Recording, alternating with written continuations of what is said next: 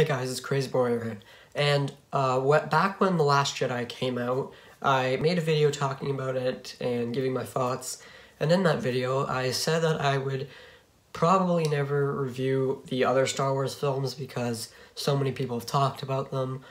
And now I thought that since I've been doing ranking videos, I thought it would be a good idea to do a ranking of all the theatrically released Star Wars movies, so you can get my brief thoughts on all the films, as well as my least favorite to favorite. So without further ado, here are all 12 Star Wars movies ranked. Number 12, my least favorite Star Wars movie is Star Wars The Clone Wars, the theatrical release. Yes, the animated film that was released back in 2008. Now this really is only the worst by default because this actually wasn't made to be a movie. It was made for the show originally, but George Lucas wanted it to be a movie last minute. And you can really tell that this wasn't supposed to be a movie. It feels like one long episode of the Clone Wars show. The plot of the film is that Anakin and his new Padawan Ahsoka are trying to get a little baby Hutt back to his family. Yeah, that's really all that's going on. Now, the only reason I watched this movie was because I wanted to watch the show, and that of course meant that I had to watch the movie. Before I watched the movie, I was hearing nothing but bad things about it. It actually wasn't as bad as I was expecting. Don't get me wrong, it's still not a good movie. It still is kind of...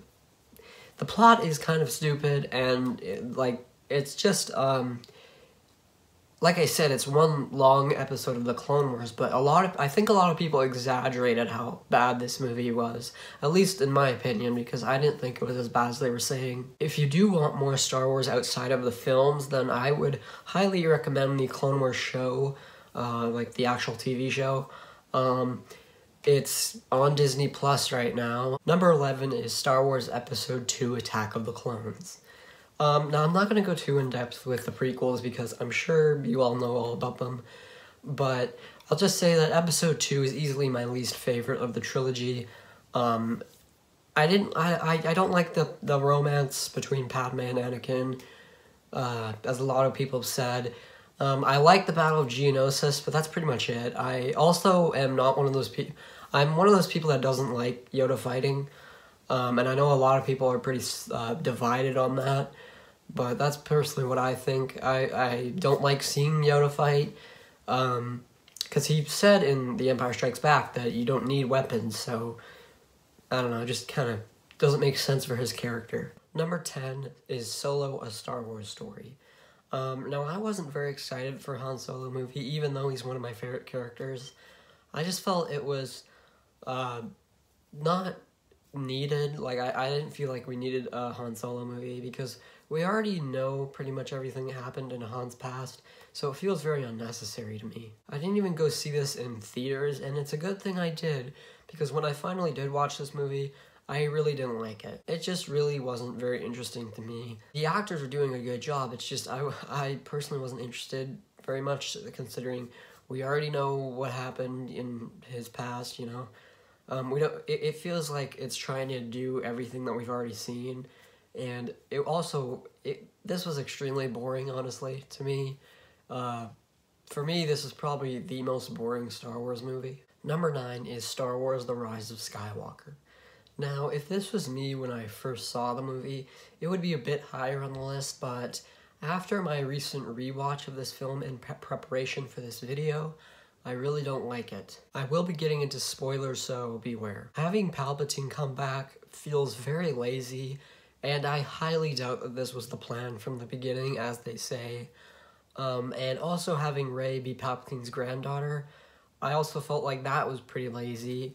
It felt like they had to come up with an explanation as to why Rey's so powerful. I actually like what The Last Jedi did in making Rey a nobody, but of course, no, she has to be related to someone we already know. The fake-out deaths involving C-3PO and Chewie are so dumb. I mean, it makes the movie feel like it has no stakes. People will, supposedly die in this movie and then come back, 2 scenes later. It's so dumb. There's also way too much fan service in this movie. This movie feels like its only job is to wrap up the Skywalker saga, so it kind of just like shoves all these references to other films. Having Palpatine come back also ruins something else. With the original 6 films, the whole point is that Anakin brings balance to the Force. He is the chosen one that eventually, you know, stops Palpatine. But if you have him come back in this movie, it completely just throws away the first 6 movies' whole point. So the last battle in general, the final battle between Rey and Palpatine, it's so dumb.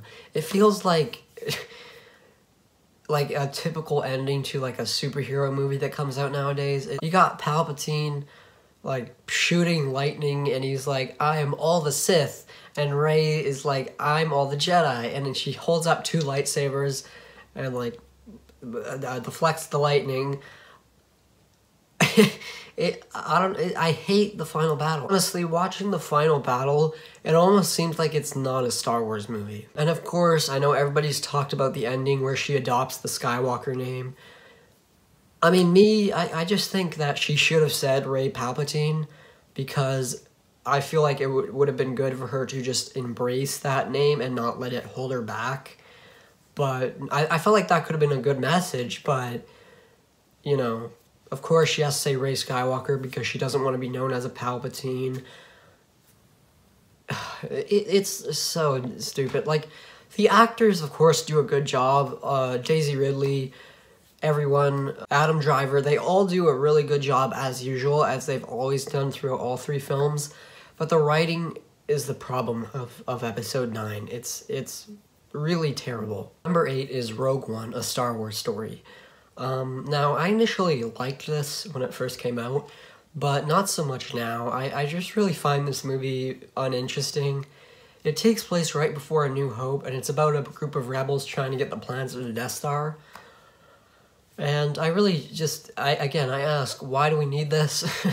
It feels kind of unnecessary, and none of the characters are interesting to me. Even the main character is not really someone you're very interested in, at least I wasn't. It does have some really good moments, and the best moment in the film doesn't involve any of the main characters. It's just a badass scene of Vader slaughtering rebels. Number 7 is Star Wars Episode 1, The Phantom Menace.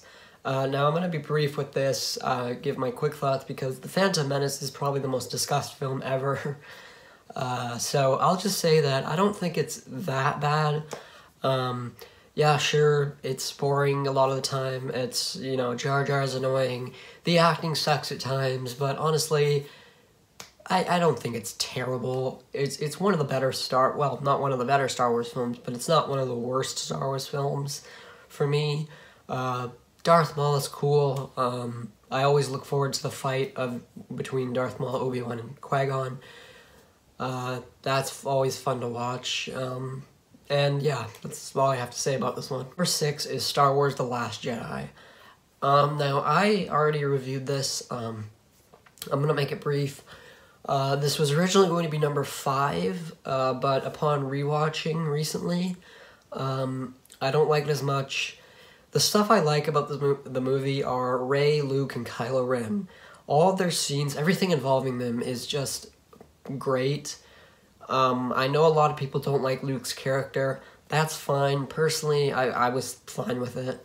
I don't like the stuff with Finn, Rose, or Poe. It was boring to me. I mean, every time they went to what Finn and Rose were doing, I was always just wanting them to go back to Rey and what she's doing, because I found that story more interesting. I think it's a good Star Wars movie. Does something new with the franchise. A lot of people didn't like it, but I'm one of those people that did. So I like it. It's a good Star Wars movie, but it's not one that I would want to immediately rewatch. Number 5 is Star Wars Episode 3, Revenge of the Sith. Now, this was a film that I didn't feel the need to rewatch because I've seen it so many times, but I rewatched it anyway because there's just something about it that makes me want to watch it a lot of the times, because I don't know, maybe it's because it's probably the most dark film out of the whole franchise, or maybe it's because of how entertaining it is.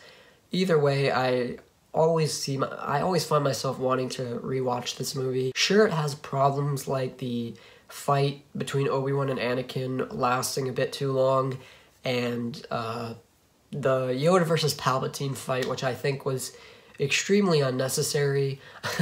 In my opinion, I never liked the Yoda versus Palpatine fight because we know both characters are going to survive, so I really just felt they should have focused on just Anakin and Obi-Wan. And of course, acting is not always great. Revenge of the Sith still manages to be an enjoyable film for me. I really enjoy watching this film, even though I don't think it's the best Star Wars movie.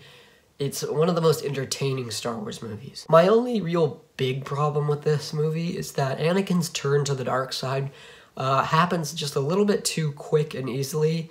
I mean, he kills Count Dooku with like almost no hesitation. He hesitates at first, then Palpatine just says, "Do it," and he just kills Dooku right then and there. Like, he's had like years of Jedi training, and he just killed a Sith just by some old man on the side saying, "Do it." That's kind of really silly to me. If you watch the Clone Wars show along with this movie, it makes a lot more sense, his turn to the dark side. I think my favorite scene in the movie is Order 66 because of how dramatic it is, and the music in the scene is amazing. The soundtrack in general is great, but I love Order 66 because it's impressive how they make you care for characters that you barely even know, so that's pretty impressive. So Revenge of the Sith has definitely gotten better for me. Number 4 is Star Wars Return of the Jedi. Now, like many others, this is my least favorite in the trilogy, mainly just because of the first half being sort of a drag to get through, but the second half is really, really good. The battle between Luke and Vader is done really well. I mean, and Emperor Palpatine is, of course, great. He's very intimidating, and I don't think the music in the fight scene gets enough credit, honestly. That's one of my favorite music pieces in the entire Star Wars saga. And I love the battle between Luke and Vader. The emotion and the drama in that scene between father and son is just really good. And it's honestly my favorite lightsaber duel in the entire saga. So it may have a slow finish with Jabba and all that stuff, but the second half of the film definitely makes it worth it. Number 3 is Star Wars The Force Awakens. I know I'm going to get a lot of shit for this because a lot of people don't like the sequel trilogy, but I'm sorry. I've loved The Force Awakens ever since it came out. The characters the film sets up are great, they're really intriguing. Of course, Han Solo, Harrison Ford is great as the character once again. Kylo Ren is a very interesting villain. He's probably my favorite character in the sequel trilogy just because his arc is consistent throughout all 3 films, unlike the other characters. I do admit that if you look at the sequel trilogy as a whole, it really doesn't work because of the differences that Rian Johnson and J.J. Abrams wanted for The Last Jedi and The Rise of Skywalker, and it really messes up everything. So yeah, as a whole, the sequel trilogy is not very good, but I think if you look at the movies individually, it's different because I think each of them are of different quality. So I don't think you should drag down The Force Awakens based on The Rise of Skywalker. They're different quality individually. Number 2 is Star Wars The Empire Strikes Back. Now, of course, these two were going to be at the top of the list. You guys know that these 2 movies are the greatest Star Wars movies. Not only is this my second favorite Star Wars movie, it's one of my favorite movies, and it's probably one of the greatest sequels ever made. It's much more dark, and it expands upon the first film, builds a bigger universe, and introduces us to new characters like Lando Calrissian, Boba Fett, and of course, one of the greatest movie characters of all time, Yoda. Of course, I love The Empire Strikes Back. It's really good, and of course it has one of the most iconic and greatest twists in movie history. So yeah, this film is fantastic. And number one, my favorite Star Wars movie is Star Wars, or the first one, or if you prefer, Episode 4, A New Hope. Yeah, A New Hope is my favorite Star Wars movie, one of my favorite films of all time.